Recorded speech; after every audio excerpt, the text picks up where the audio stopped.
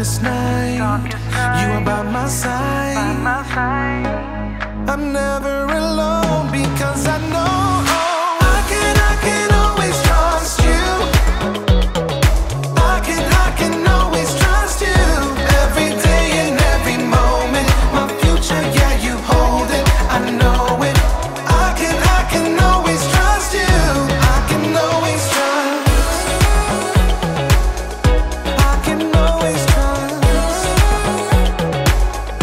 I can always trust you. I can always trust.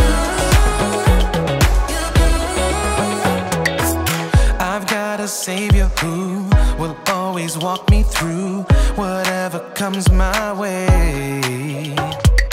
'Cause I put my hope and trust in the only one who's faithful every day.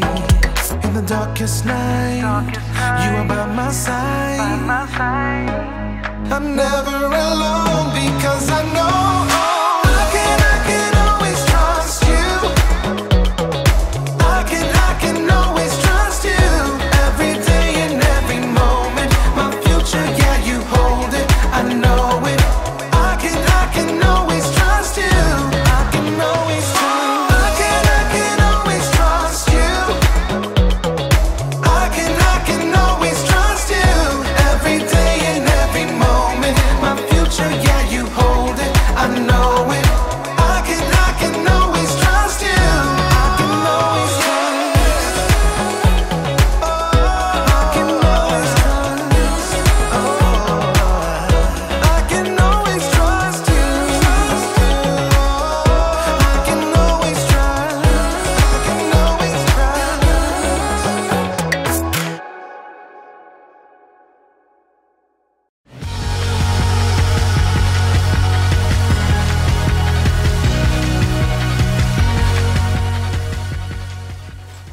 Oh, hey everyone! Oh, I'm Erica. I hope you don't mind I get into shape while we do this.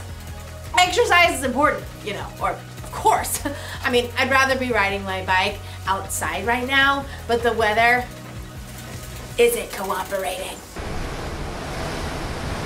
But that's okay, because I can ride this bike inside! Ooh, see that? I'm showing contentment. Contentment is learning to be okay with what you have. So, I'm okay with this stationary bike. You know, they've made all kinds of advancements with stationary bikes. I want one of those bikes that has all those different settings where you can make it feel like you're going like uphill or downhill. Whee! No, you know what I really want? I want one that has a TV screen in the front so it looks like you're riding a bike through mountains or next to the ocean. Maybe I can use my laptop. Paris, France. C'est magnifique. Ooh, I want a bike that comes with a built-in trainer. Someone to like pump me up while I ride. Come on, Erica! You can do it! That bike won't pedal itself! Yeah! Move! I can do it! Move! Yell at me some more! Too bad all I got is this old thing. All it does is pedal. In today's story, we'll hear about a king who always wanted more and more and more. I kind of feel like him right now. It's not fun. What are you slowing down for? You've got to keep moving if you're going to make it all Yes. the way to Paris! You want to see the Eiffel Tower, don't you? Wee! I can hear Okay. you! Move! Move! I will. Move! Move! See you in Paris! Move! Move! The Bible. It's 66 books of history, stories, letters, and poetry that fit together to form God's one big story. The epic adventure of how He created us and loves us so much that He made a way to rescue us. As we travel through the Bible, from Genesis to Revelation, we discover people who met God and found their lives changed forever. Now, for an amazing story. Inspired by the book of 1 Kings, chapter 21.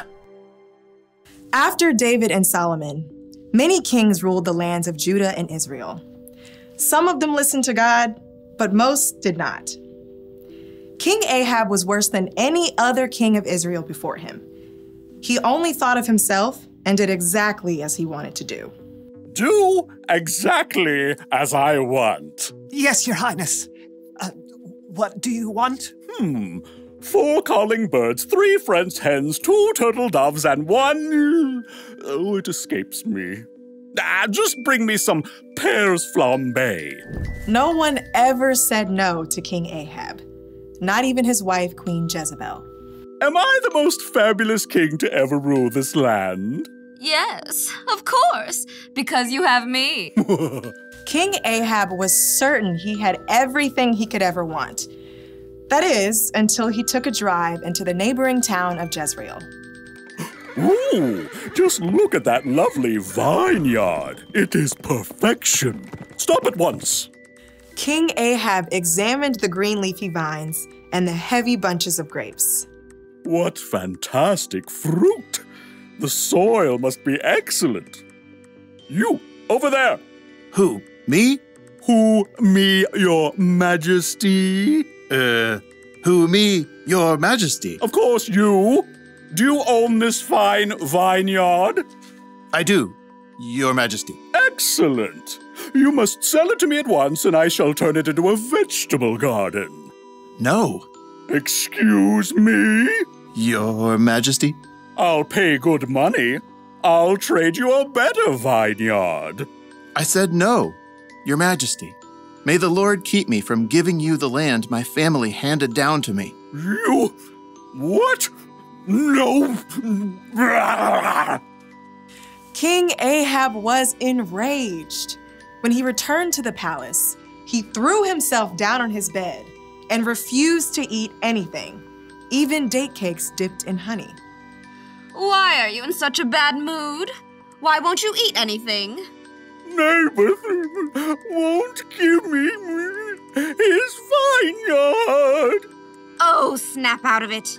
You're the king. I'll get you that vineyard. Queen Jezebel was just as bad as her husband, or maybe worse. She wrote a letter to the leaders of Naboth's town. Here is your mission, which you must accept. Number 1, announce a special day and give Naboth an important seat. 2, have 2 bad guys sit across from Naboth and claim that he cursed God and the king. 3, drag Naboth out of the city and throw stones at him until he dies. That should clear. Queen Jezebel sent her message, and the leaders of Naboth's town followed it, to the letter. Tell the queen, mission accomplished.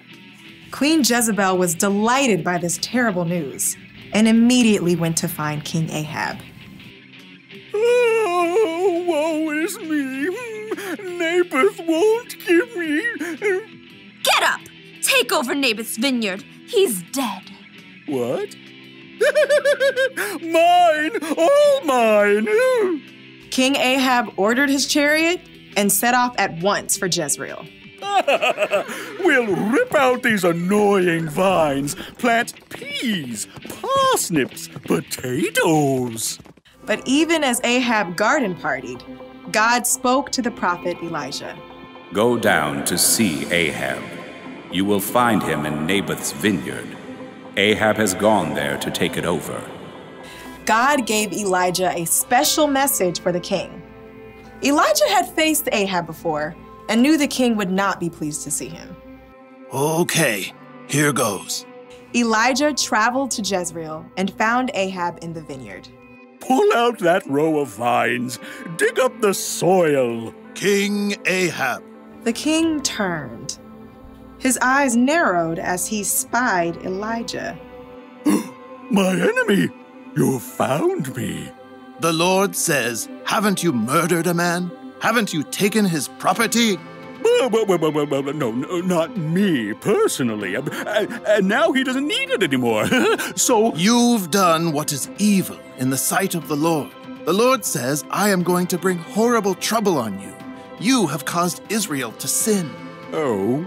For once, Ahab listened to a message from God. He tore his clothes, a sign of great sorrow for what he had done. He put on the clothing people wore to show sadness. No food. Not even date cakes dipped in honey? Not even date cakes dipped in honey. King Ahab and Jezebel had made themselves miserable, taking more and more. And in the end, both of them paid for it.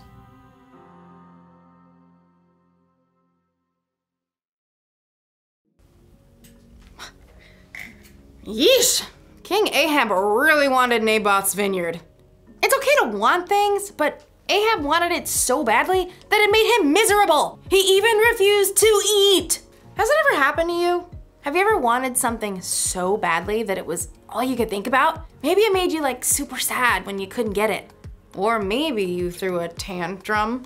If that sounds like something you might do, you may need a little help with contentment. Wanting things is fine. It gives you something to work toward or to look forward to. But when you want more and more and more and more, it can make you feel like Ahab. Miserable. Jesus once said, watch out! Be on guard against wanting to have more and more things. Life is not made up of how much a person has. Jesus knew there is so much more to life than the stuff we have. There are memories to be made, adventures to be experienced. Ooh, there are relationships to be grown with God and with others. These are things that will last long after the stuff we wanted has broken or gone out of style. So it's okay to want things, but here's the one thing to remember. Wanting more and more can make you miserable. So maybe one day I'll get a stationary bike with a few bells and whistles, but in the meantime, I'll ride this one and imagine it's springtime in Paris. Move, move, move! My imagination is very vivid. Au revoir!